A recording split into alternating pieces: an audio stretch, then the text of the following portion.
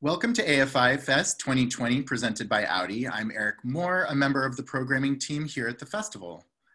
First, I want to thank our festival supporters, our presenting sponsor Audi, and our AFI members, and of course, you, our audience. We're here today with the writer-directors of the film, David Charbonier and Justin Powell, and we also have the stars of the film, Lonnie Chavis, who played Bobby, and Ezra Dewey, who played Kevin. This film is so much fun, and I'm so sad that we weren't able to get together in a theater to, watch everybody's reactions. I think it would have been a great experience, but we know that you enjoyed it. So when I first saw this film, I was instantly impressed by how these two young people were able to deftly carry an entire film. That takes a lot of skill with both roles, both with the directors and the actors, and I'm so excited to talk to you all. So. Thank you for joining us for this Q&A about The Boy Behind the Door. So welcome, guys. Thank you for having me. Thank you. So let's start with David and Justin.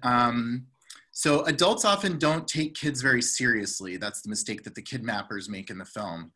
Why did you choose to have this film carried by two young people? And were you nervous about relying on such young talent? Because they did amazing. Wow. I think at first we were a little bit nervous about having, creating a film that was anchored by two children.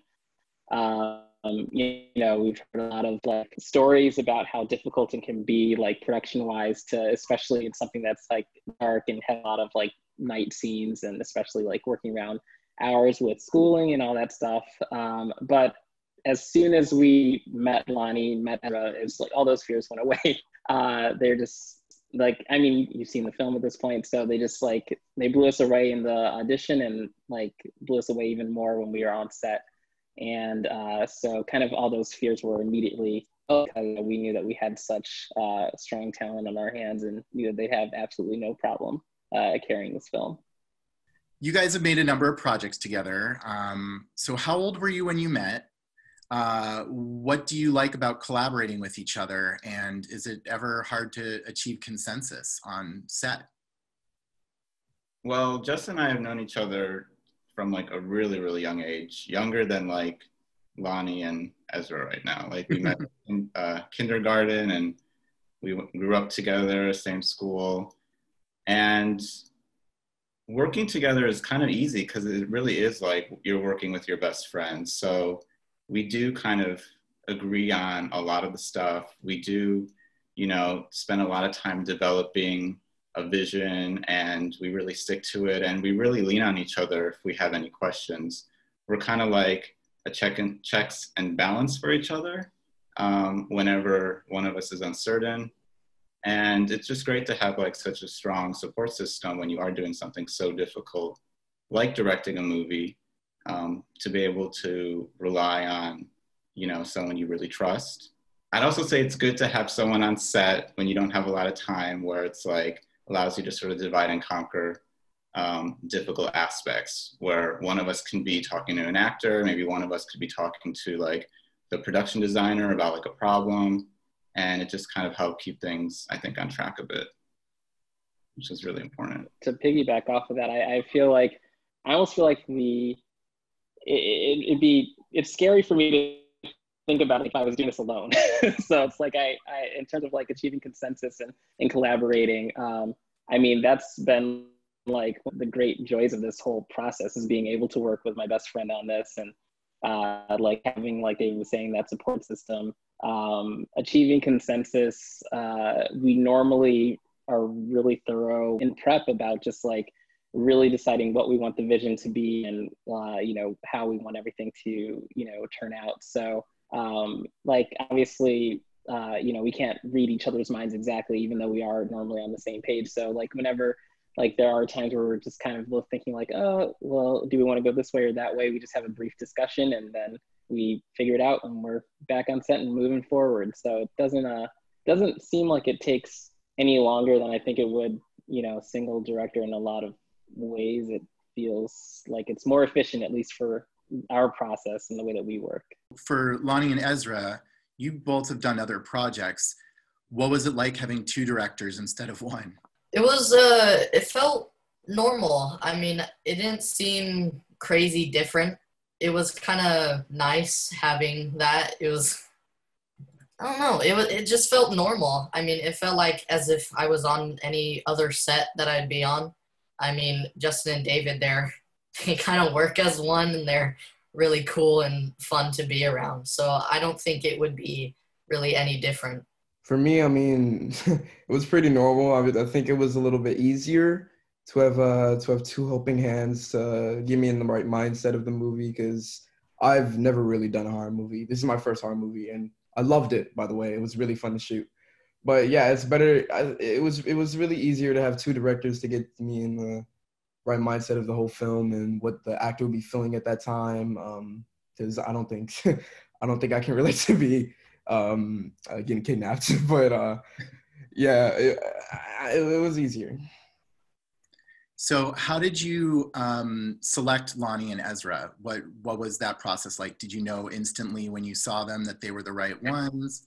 How did that go?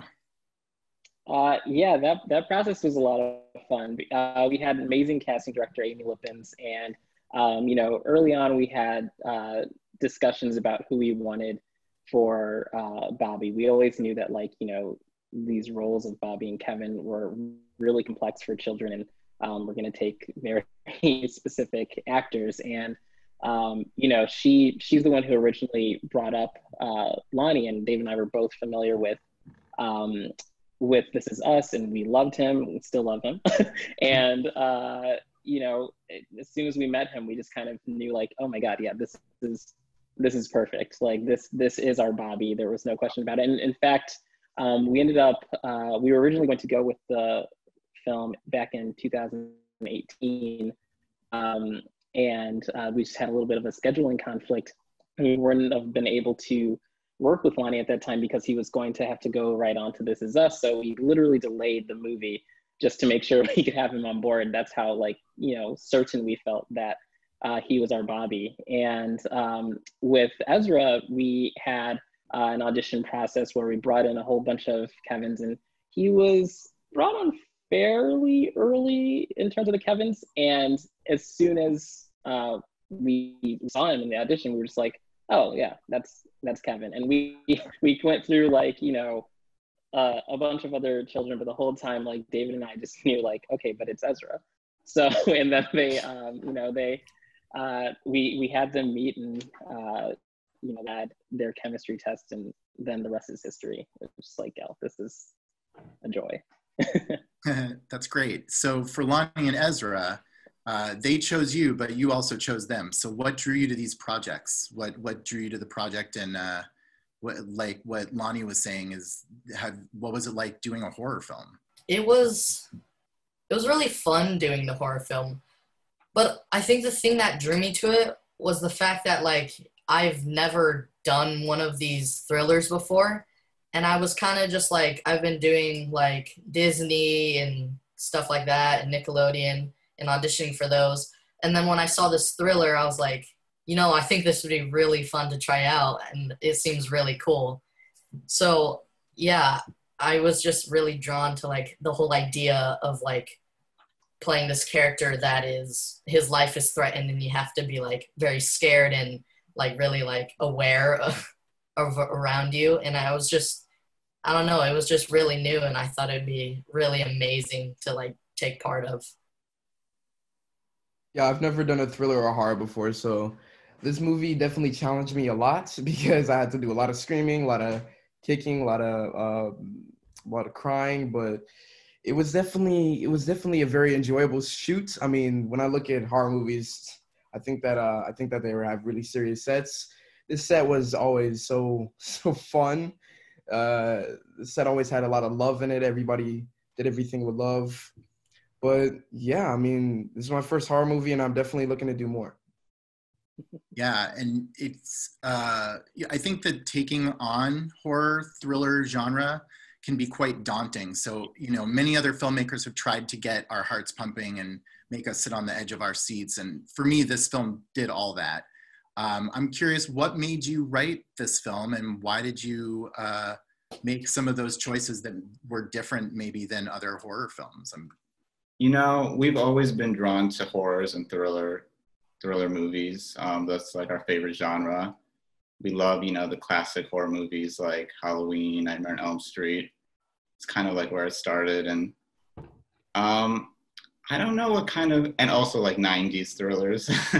I don't know what kind of genre we would do if like we weren't doing something that was in that space. I feel like it'd be a much bigger challenge to do something like a comedy or just like straight up drama. That could be really hard. But we just really love suspense, love creating, you know, tense scenarios, love ticking clocks, love like real time terror. And obviously we did want to craft a story that could be, you know, executed in one location with, you know, a reasonable budget. So we were trying to think of like practical aspects as well. As we kind of delved in deeper into what this, like, you know, at first it kind of just all came from, we want to create a suspenseful movie that centers on kids, because we really do love kids and thrilling situations, and a lot of that kind of harkens back to our love for Jurassic Park.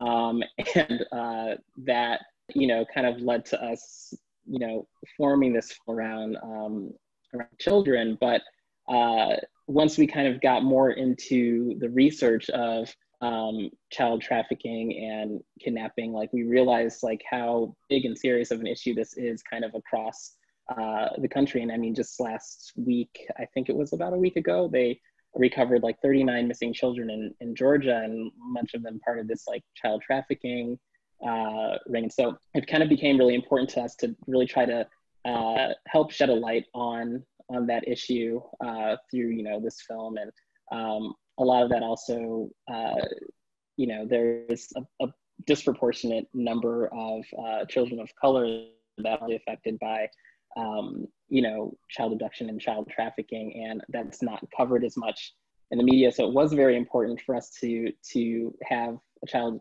color lead, and we were so lucky that we have someone as talented as Lonnie that is able to carry that and to be this heroic force throughout this movie. And so yeah, that's kind of where part of this came from as well. Yeah, I think that, you know, you guys say you really, that you love kids, but you put them through quite an ordeal here. And so I'm actually curious for Ezra and Lonnie, what was it like kind of being on set in these scenarios? I mean, obviously, you know, there's edits and cuts that are making it seem, you know, a little bit more like you're running and, you know, you don't get to stop for a little while, but like you're in the trunk of a car, like you had to actually be in a trunk of a car, I assume. So what was that like for you? And what was it like for people watching you on set, like your families and whatnot? Well, my mom always was, first of all, my mom was always crying. She was always crying because she had to see me struggle to get out of a trunk, you know, run away from my life, cry. But shooting this, it was definitely very tricky, would you say? I remember sometimes that we thought stuff broke because I kicked too hard. But yeah, it was definitely very tricky. A lot of water, a lot of tears. Yeah. What about you, Ezra? On set, it was fun. It was really fun, and I loved it. In the situations where it got, like, when you had to do physical things, like in the trunk of the car, or when I was being shocked down the stairs, everyone was really caring about like our health and us not getting hurt doing these physical things. But I think that part of that physicality with it is just really it helped me like figure out, get in the mindset of like what I was supposed to do. Because in the trunk of the car with the duct tape and the wrists and all that, it was like it helped me figure out like, this is me. I am kidnapped in a trunk. I am trying to escape with my life. It was really fun, and I I want to go and do that again, but it was really fun. For Justin and David, what was it like kind of creating a safe space on set, but also, you know, having to express these very dark, scary things? How did you do that? Yeah, I feel like that was a little tricky to balance at times, because, you know, we are really sticklers for really wanting everything to look as real as humanly possible, and at the same time, like, never wanting like a hair on Ezra or Lonnie's head to get hurt. So I think we're really fortunate to just have a really great stunt coordinator, Dennis, who's like, he not only, you know, made the stunts look like incredible and real, and like actually taught Lonnie and Ezra like a lot of things for their like own stunts. You know, we had some doubles at times, but they're in there like really, you know, getting their hands dirty with all these fights. And he managed to make it look, you know, really real and gritty, but also everyone was having a really great time, and is, you know, keeping everyone very safe. He's such a great stickler for safety. So that was a really great benefit to have that. Yeah, so you have this, you know, set where you're doing very physical things, but you're also obviously creating like psychological space. Like, you know, the boys are getting into character. What were the kind of biggest surprises for all of you from when you first saw the script and you read the script to kind of what ended up actually getting captured on camera? Were there any kind of surprises for you, things that you didn't know were going to happen? Did your characters change from when you read it to what you guys ended up doing on camera? Not really. A lot. But the one thing that I wasn't really sure about was when I was in the bedroom and I was doing some slow turnaround when it was kind of like darkish and there's a light on my face. And the thing with like the beach, I was kind of confused on why we were doing that. And I remember on set them talking about it. But then when I saw the movie, I was like, oh, that's why. And I thought that whole like that cinematic was just so cool. And I thought it really popped out. It was really cool. What is it like to see yourself on screen? That must be kind of weird. It's always pretty weird for me. I mean, it's weird to see myself in a movie crying. I think it's a little weird. It's always weird. Yeah.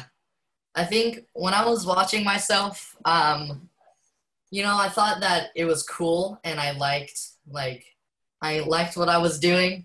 But to me as like an actor, whenever I watch myself, it seems like really weird and awkward to me. And I'm like always thinking about something that I could have done better. Yeah. And I'm always just like, oh, why? Yeah. But I think at the end of the day, I think I did a good job. And yeah, it's cool. It's cool seeing myself. And I'm like, yeah, I did that. Yeah, you've got this document of something that you spent a lot of time making and it's there forever. It's pretty cool. So what were kind of some of your biggest challenges? Like you said that the set was comfortable. You felt, you know, pretty like you knew your characters, etc. What were some of the biggest challenges that you had? Let's start with Lonnie and Ezra, and then I want to get David and Justin's perspective on that too. Probably every single bit of emotion I had to put in every single scene. Yeah, I had to put a lot of emotion into the character because, of course, he's getting kidnapped, getting taken away. Just really just all the emotion. And then I would go to Mr. David and Mr. Justin for guidance. Yeah, it was very emotional movie.